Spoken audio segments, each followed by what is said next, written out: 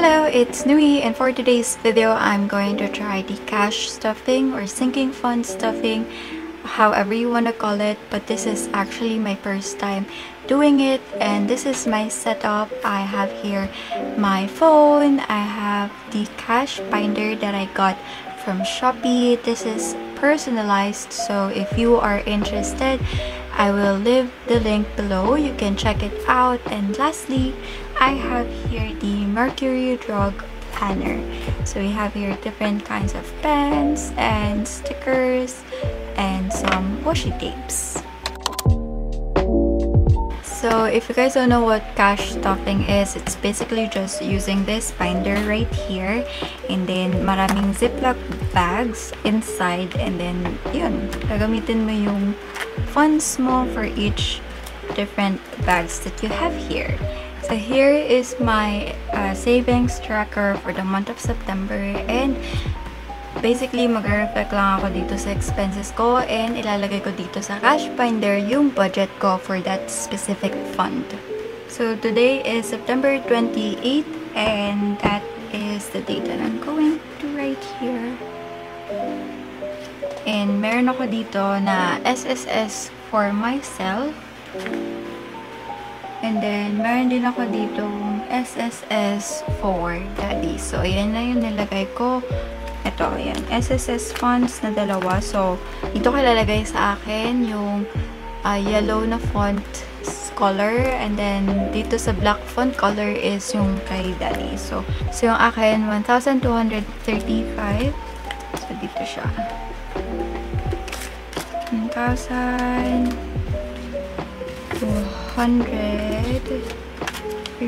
So may mga change din pala ako dito. So magiging useful siya later on. So, kailangan ko pa ng 10 pesos and 5. Here you go. So this is 1,235.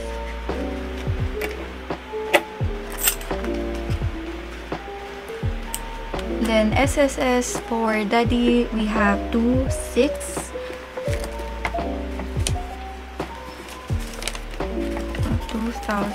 Actually, unti lang yung smaller bills ko dito. So, tignan natin kung magkakasya lahat. Tapos, we need 600 pesos. Baka hindi siya magkasya. 2, 4, 6. Okay. So, ito ay 2,600.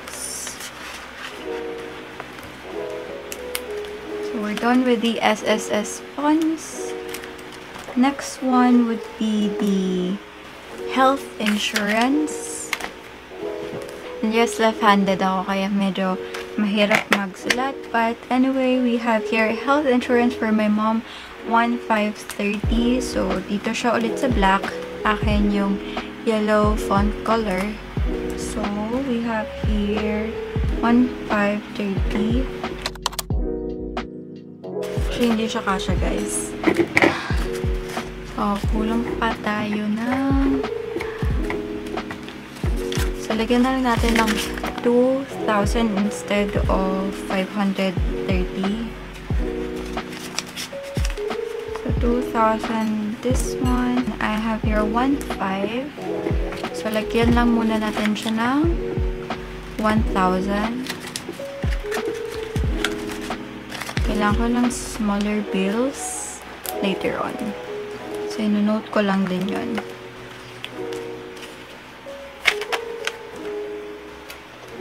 Or, pwedeng dito ko na siya i-note sa journal ko. So, dito, nalagay ko ay 2K. And then, for me is 1K.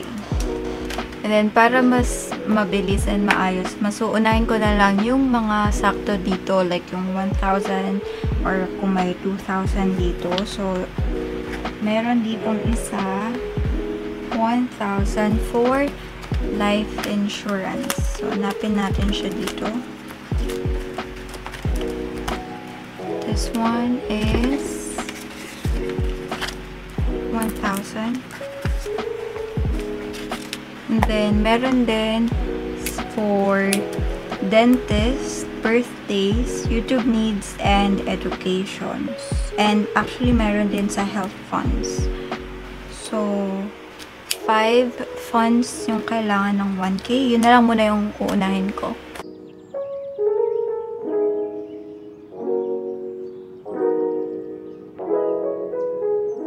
And then, lastly is yung health funds.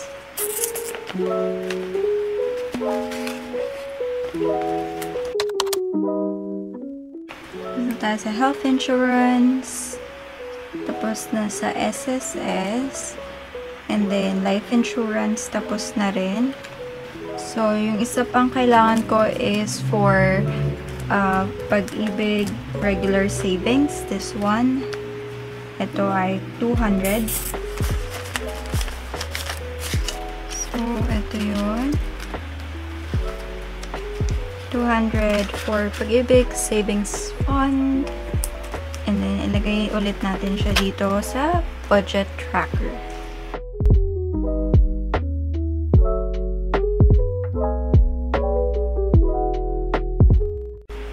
So, tignan ko lang ulit kung ano pa yung walang fund or wala pang laman dito. Ito, personal needs. So, personal needs, kailangan ng 2,136. Ayan, parang sakto siya. Okay.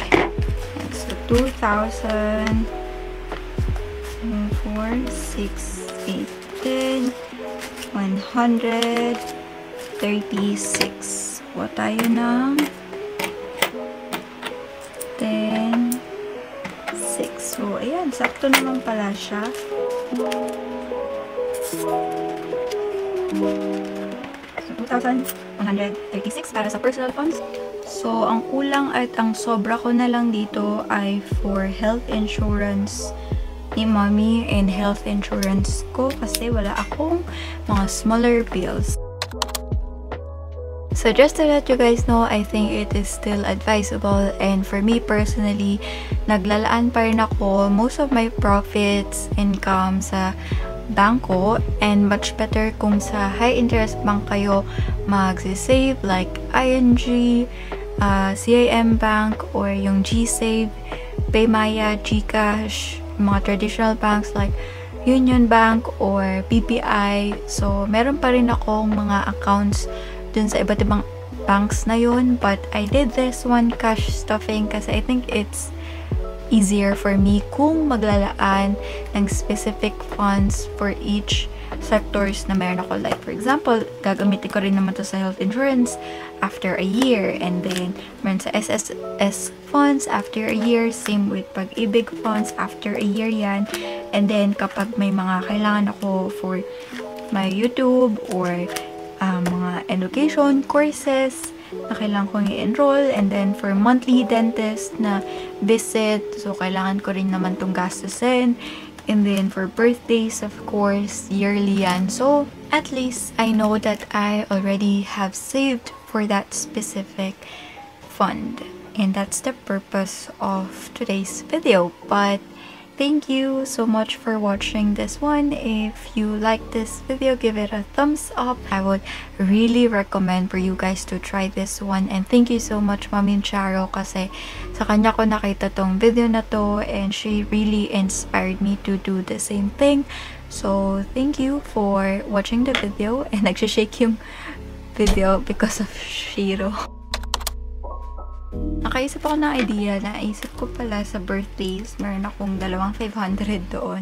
So, inilipat ko siya dito sa health insurance, 1,500 na to sakto, and then dito ay 1,530, so 500 na to, dagdag tayo ng 30 pesos. So, kulang pa tayo ng piso dito para maging 1,200 or 1,530. So, kapag may piso kayo, i-Gcash nyo sa akin. Thank you.